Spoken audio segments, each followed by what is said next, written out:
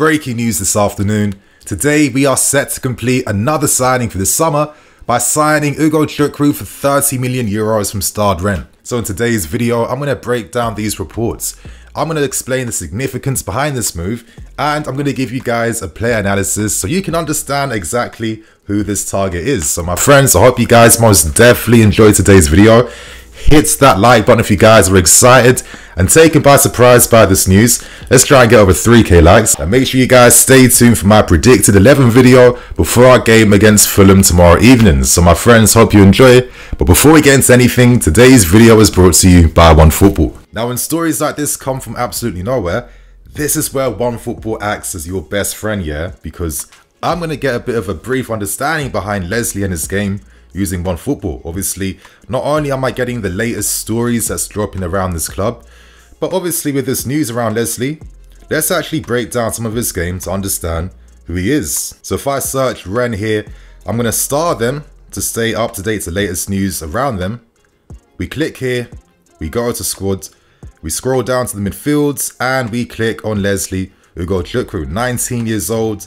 He's at least 6'2", 6'3", cap for the French under-19 squad as well too.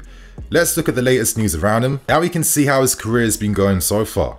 Of course, 60 games for Rennes since making his debut at 17 in 2020. So my friends, this is where OneFootball acts as a very handy companion app for moments like this. So what you guys waiting for? Download OneFootball. You'll find a link below in the description and on the QR code on screen too. Right now, I need to interrupt things because I've had to update this video like twice now, and I'm hoping this is the final time.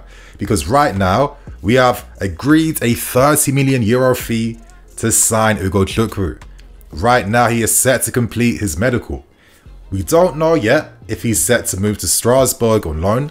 The situation's being assessed and being monitored. There's an opportunity for him to remain here or potentially go out on loan. Ugochukwu has been omitted from Rennes' friendly game today against West Ham. We don't want to risk him getting any injuries whatsoever, and it seems like we are set to complete this deal now in the next few hours. Wow. Now West Ham are interested. They're still looking at Declan Rice replacements, and in that sense, it's no surprise that they'd be targeting a profile like him because there are a few similarities actually, and I don't know why my voice kind of broke when I highlight that. But regardless, my guys, the reports state that we have been actively negotiating for the past 10 days.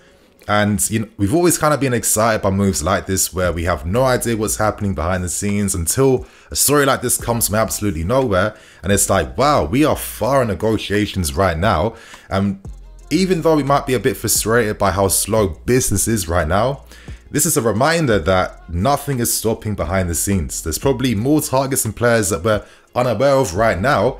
And those reports will come out when the club feel confident that deals are close to being struck. Now, it's no surprise why we'd be targeting Lesley right now. Of course, his contract expires in 2025. He's barely earning any money for Rennes right now. He hasn't signed a new contract extension, and this is where, under our new transfer strategy, we can take advantage because we're signing someone for young potential, big potential for next to nothing, and we can give this guy significantly lower wages compared to many players that we've sold in this summer window. It's all about performance related contracts, and you know what, I do feel for young players this is probably the best strategy. Now the reports don't confirm that this move we're making is to sign him and then send him out on loan to Strasbourg. It's believed that we're signing him to add to our first team, and I think there's some intelligence behind this. I think number one, this is a message now to Brighton. But it's like, don't think we're that desperate that Caicedo is the only player we have in our basket right now.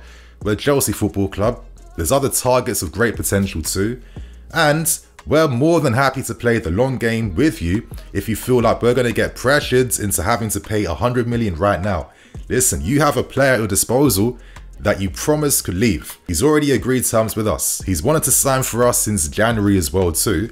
The longer you delay things with Caicedo, the more frustrated he's set to be, and you don't want to be in a position where you have an angry player that doesn't want to be there, and you've wasted the opportunity to replace this guy with an equally talented replacement for De Zerbi. You don't want to put De Zerbi under pressure after the amazing season you had with him last season. So right now it's looking like we are signing him for our first team squad for next season, and this is where I want to have a separate discussion now around inexperience for next season. Now, I'm of two minds right now. I'm very fluid with my thinking, but, you know, to quote Pochettino, he said multiple times in recent press conferences, I want more experience in this team. Before he signed for us, I covered the stories. It mentioned he wanted Premier League experience, and we've done the absolute opposite right now. It's kind of crazy to think that if we hopefully sign Caicedo, him and Enzo will be the de facto most experienced guys in our midfield, and the supporting cast is going to be full of guys who are like 19 in Santos and potentially Ugochukwu. You're looking at guys who are going to be 20 and 21 and guys like Carnes and Caicedo as well too. It's not the most experienced, right? And I have to keep things real. Obviously, I learned a lot of lessons after last season. And I kind of realized for myself that maybe I have a habit of being a bit too idealistic at times. Of course, when we made some incredible moves last January, I felt like it was a given that we'd be set to climb up the table just like that, and we'd complete a remarkable recovery in like securing a Champions League spot. We know what happens. That was a far cry. And as I said, I realized that I can be a bit too idealistic. Like obviously in a perfect world, if everything falls in line like it should, then how can things not work? But obviously real life never works like that. And most definitely, our football club does not operate on that logic. So this new perspective I have now is making me a little bit concerned over the lack of experience that we have in this squad now for next season, knowing the fact that we're trying to secure Champions League football. But on the other sides, you know, I can't just completely kill that idealistic part of me, yeah? I can be a bit more realistic with it though. And it makes me think about the 19-20 season. Now, during that season, everyone wrote us off. Most of the fan base had no hopes. It came right after a transfer ban and Eden Hazard left. That was a season where we were given, you know, our first team opportunities to guys like Tomori, Tammy, Mount, Reece James, guys like Billy Gilmore, plus a lot more. And back then, when everyone wrote us off, I kept saying we are still going to get top 4 because I knew the quality of these guys was way better than people actually realize. And that 19-20 season for me was a bit of an iconic season in the sense that there were so many memories and moments, so many highs and lows. But in the end, that young squad beat all the odds and we deservedly got a top 4 spot. And now it's got me thinking, we're signing some super talents now in Andre Santos, Chukwuemeka, plus a host of other players that are coming into this team now at a similar age as your Tammys, Tomoris, etc, etc. What is stopping these guys under Pochettino from achieving something remarkable for next season? Do I feel like the new talents we have right now are worse at the same age as guys like Reece James and Mason Mount were? Absolutely not. Now Lesley is definitely one for the future.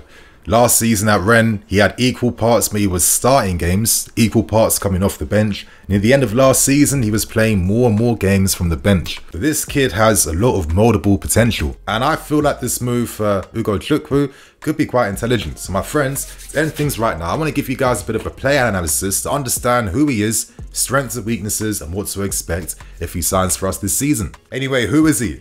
He made his debut at 17 years old. He is a left-footed midfield player that predominantly plays as a lone pivot as a 6, but also has box-to-box capabilities, where he can drive forward and of course carry the ball to push his team further up the field. Obviously at 6'2", 6'3", the guy has very promising athletic capabilities, and you know, it's so funny that when you do videos like this, like in real life, I'm just not using sentences like physical capabilities, you know what I mean? But obviously for football talk, you have to gas it a little bit. But in terms of the physical capabilities, I mean, the guy's rangy. He's been drawing some comparisons with the young Patrick Vieira.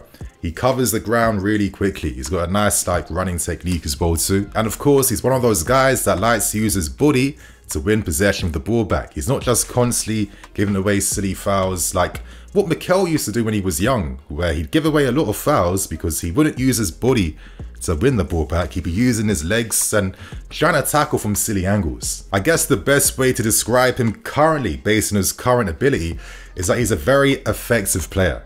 And I mean that in the sense that he's not going to play the easy pass, he plays the most effective pass. And some of you might not like this comparison, but I'd have to say I'm seeing like some similarities between him and like early mode Declan Rice, where Rice, when he first started, he played very effectively, but as he developed over the seasons, got more responsibility, learned more about the game and improved as a player, he became a lot more than the effective player.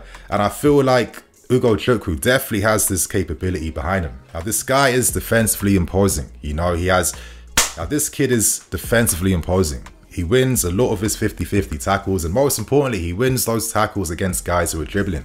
And for me, what's even more important is where he's winning these tackles, and he's winning them in the middle third, which basically means he's winning them in like the midfield line. And with how Pochettino wants us to play, especially when it comes to protecting those zones, right? You know, we're signing Casella for that reason, to unlock Fernandez to play higher up the field. But he's going to have to shuttle across the zones left to right to make sure that we are winning that midfield battle. And in that sense, Ugochukwu complements that style of defending that Pochettino wants to have in his pivot.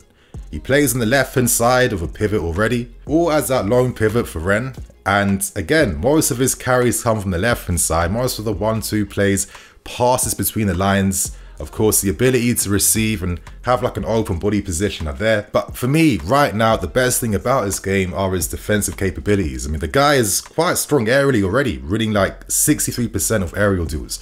We do need to have some aerial presence when it comes to defending set pieces and qualities like that. He's tactically aware, and he's one of those guys I feel has the potential to play at a higher level because he's a defensive mid that can play past the halfway line. And I want to bring up this comparison, but when Ndidi was bringing it, when Ndidi of Leicester City was getting tons of comparisons with Kante, yeah, he ranked very high for defensive stats, but I kept thinking, this guy can't really play past the halfway line. He's not a one-touch, two-touch player like he has to be.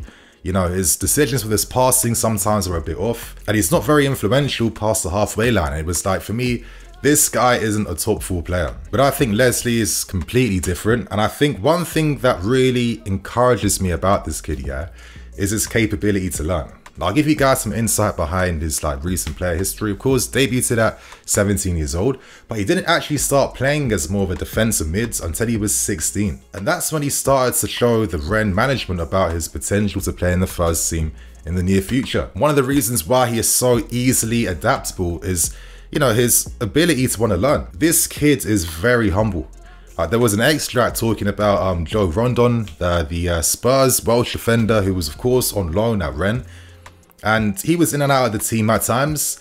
And of course, you know, when you're out of the team, it's very easy to like mentally be a bit weaker, not be as focused and kind of, you know, beat yourself up and be depressed. But Joe's like, listen, you know, keep that mentality high, keep that mentality strong. When you're needed, you have to be ready. And Ugo was like, this is like a good lesson to learn because I have an ambition to one day play in the Premier League. And I have to understand how to move in scenarios like this. And I think this is why I describe him as like an effective player, because it's like everything he learns, like he really wants to utilize in games. I mean, before he started playing as more of a defensive mid, he played more as a striker and more of an attacking mid in his youth days. And the fact that he's transformed this quickly in a new role like this speaks volumes about his intellect. Obviously, he's one of those players that religiously likes to watch his video analysis after games to constantly improve and fine-tune his games. And you need to have guys who have this capacity to want to learn in your team, especially at a young age. And this is where I get these Declan Rice comparisons, because Declan Rice was quite similar at his age too. And look at the player he's become right now. I feel like Lesley can most easily follow the same trajectory in his career. He has the potential already in terms of physicality, you know, defensive intelligence and tactical acumen, and of course the additional ability that he's good on the ball, has the footwork and can carry his teams further up the field. But as he gets older, he can be a bit more influential, which I think will come as time goes on. He can fine-tune every aspect in terms of like closing down passing angles better, not getting taken out of position, being a bit more ambitious sometimes, playing forward passes and being a bit more influential if he is able to set past the halfway line. But this will happen over time. You know, he's not a Camavinga at the same age. Those guys are generational, but he's underneath that group where he can become an elite player in his position because of all these positive factors around him. So my friends, that is everything around Lesley Ugochukwu. Very fascinating signing, very big surprise, but I think in the long run, this deal can make a lot of sense. So my friends, hit that like button, share your thoughts and opinions. How do you feel about this guy? Is it the right move? Is it not? Let us know below. And on that note, I'm EFC, this is BlueLionsTV. I'll catch you guys later, again with the predicted lineup video, so stay tuned. Cool.